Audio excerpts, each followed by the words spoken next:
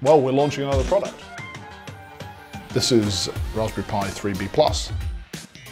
And this is Roger, who designed it. Roger, what's new with Raspberry Pi 3 Plus? So quite a lot. I'll start in the center. We've got the same processor as before, but we've got a new package for it, and it allows us to add this heat spreader as well. So that's given us the chance to boost it from 1.2 gigs to 1.4 gigahertz. This is still 2837, right? Still 2837, just in a new package to increase power integrity and give us this. And better thermal performance as well.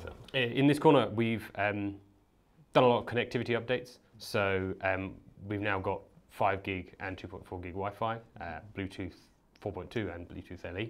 We've got a new dual band antenna from the same people who did the one on Zero W. So previously, Raspberry Pi 3 has a chip antenna along the edge there. And people noticed that Zero W has better Wi-Fi, although it doesn't have a chip antenna, it's got a PCB antenna. So she got generally better Wi-Fi performance than 3.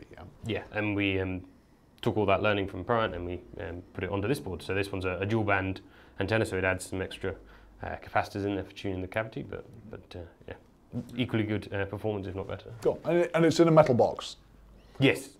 So this is mainly around compliance. So the idea is that having the shield around the radio circuitry allows us to call it a module. And so the whole board is actually certified as a radio module. Like one of those little radio modules, except with all of the rest of a Raspberry Pi. Yeah.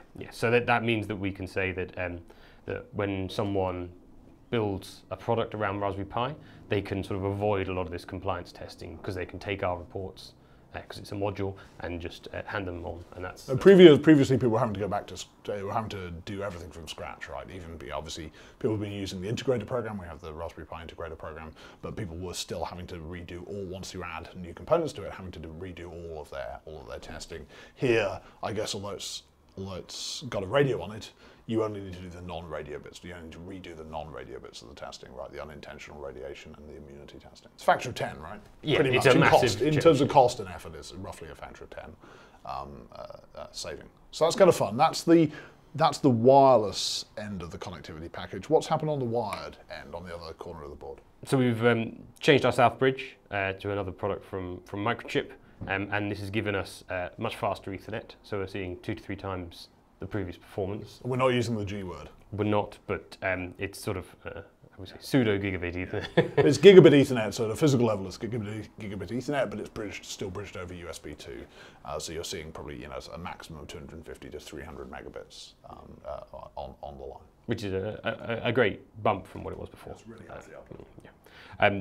You'll notice we've sort of grown an extra header up here.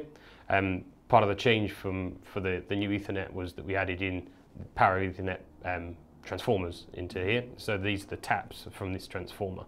This will allow you to plug in a hat board that will be launching soon that basically allows you to power your board over Ethernet. 48 volts coming in on the Ethernet cable, comes up through that header onto a hat which regulates it down to 5 volts and then injects it back in through the G-Power connector. And also adds a fan should you need one.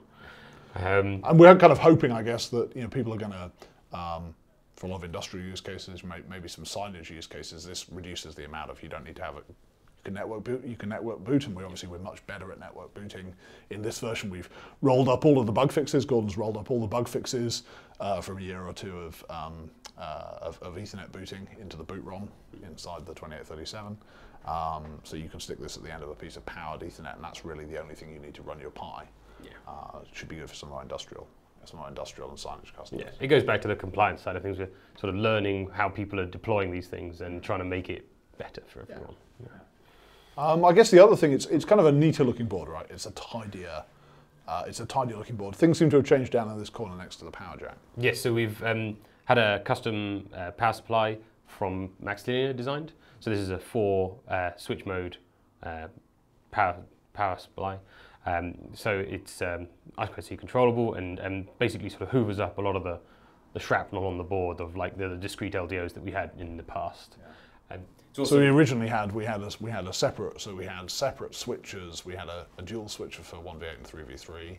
We had an I2C, and those were fixed switches. We had an I2C controllable switcher for the core voltage, and which back in the day on Pi 2, of course, was the product that gave us the turn-on death flash.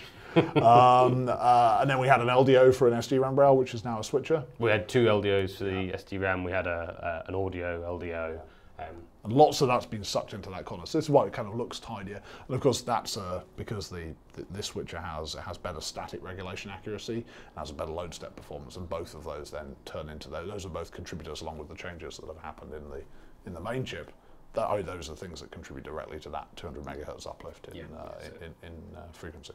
Yeah, and it's all resulted in a much better performance product. Yeah, no, yeah. I like this board because it's an attention to detail product. It's like the Raspberry Pi 1B, sorry 1B Plus, where we looked at all the things after a couple of years. We looked at all the things that people had done with the 1B and all the things they liked about it and all the things they hadn't liked about it. And then James did us a spin that kind of aggregated together fixes, improvements for all of those things. It's the same thing. So this is the same thing done to Raspberry Pi 3. Great little product. Yeah. And it's been a long year, right? Yeah, I mean, I think the thing we noticed is sort of everything's got a lot more complex, but it's the same sections on the board. It's got the same features. It's just they've all been muchly improved. So it's led to a certain amount of interesting. We've had a busy year, but I think we're pretty proud of it, right? Yeah, I'm very proud of it. People are going to like it. Yeah, I think it's an answer to a lot of things that people have been looking for. So. Yeah, Raspberry Pi 3B Plus.